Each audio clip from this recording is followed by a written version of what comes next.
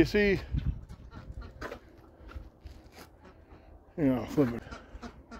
That's our camper coop. We paid $400.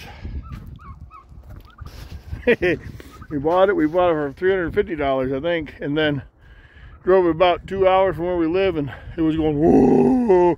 It was all rotted, the frame was all gone.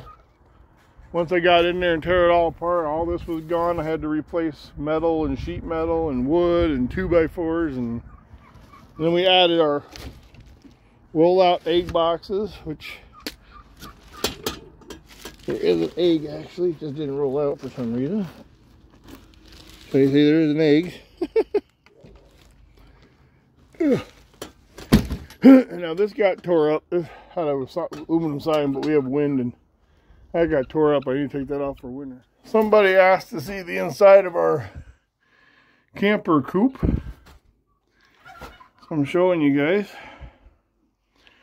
We just took some 2x4s and built angled rests as far as we could go out. Put nest boxes up in the front where I'll show you those in a minute. Just some 2x4s anchored across.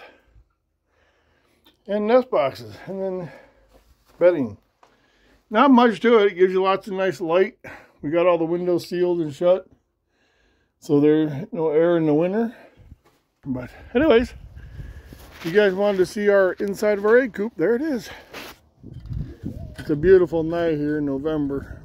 Maybe around 30 tonight, but it's got a ways to go. It's real nice out right now, but I thought I'd show you. I had my chair out set with lights a few minutes ago.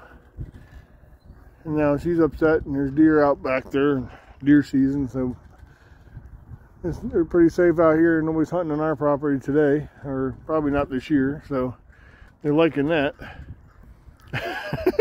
You guys getting a kick out of the chair, huh? Yeah? So we got our little owl overwatching, trying to keep them away. Everybody's just kind of getting settled in already, so. Anyway, beautiful night here in November, so here's an egg. Yeah, that's an egg. In case you've never seen one before.